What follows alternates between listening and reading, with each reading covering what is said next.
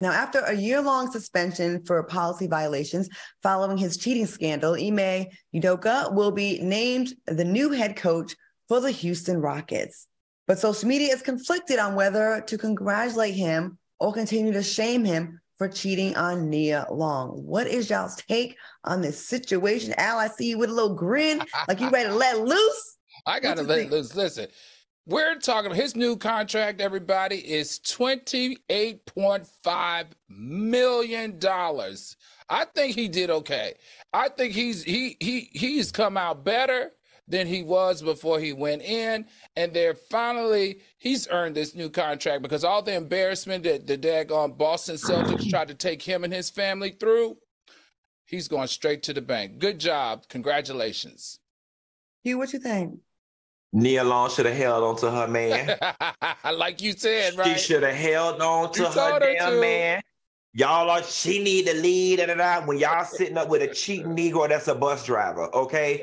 Listen, I hate to be this person, but all of them cheat, okay? All of them do. And the more money they got, and the more access to women they got, and the more access to travel with your ass being at home, they all cheat. Baby, I'd rather be cheaper than Fendi than Fruit of the Loom, okay? She should have stayed with her damn man. But on the flip side of things, aside from the Nia Long bit, I like the fact that this was a Black man who panned out better in the end, because oftentimes we don't get this grace.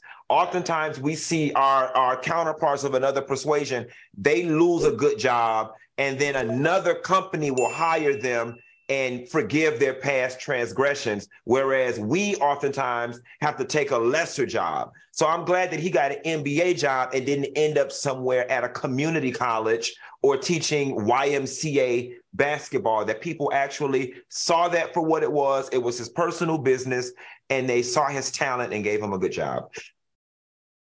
I agree with y'all. I blame the Boston Celtics on this one. It was really none of our goddamn business unless Nia wanted to put this out there. And the way they just pushed forward and exposed only him and not the hussy that was down with it.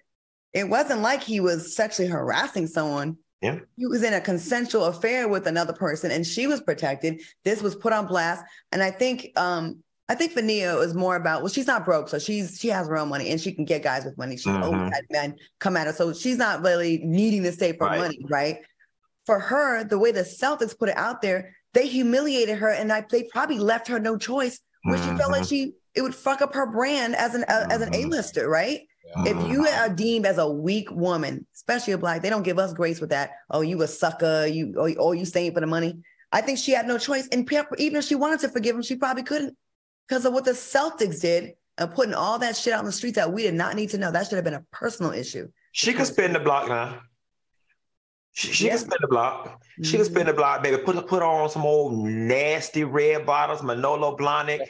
Get somebody to style her and be sitting courtside. Child, please. Them people probably put her ass on the payroll. Spin the block, Nia Long. You put in too much time. You put in too much time.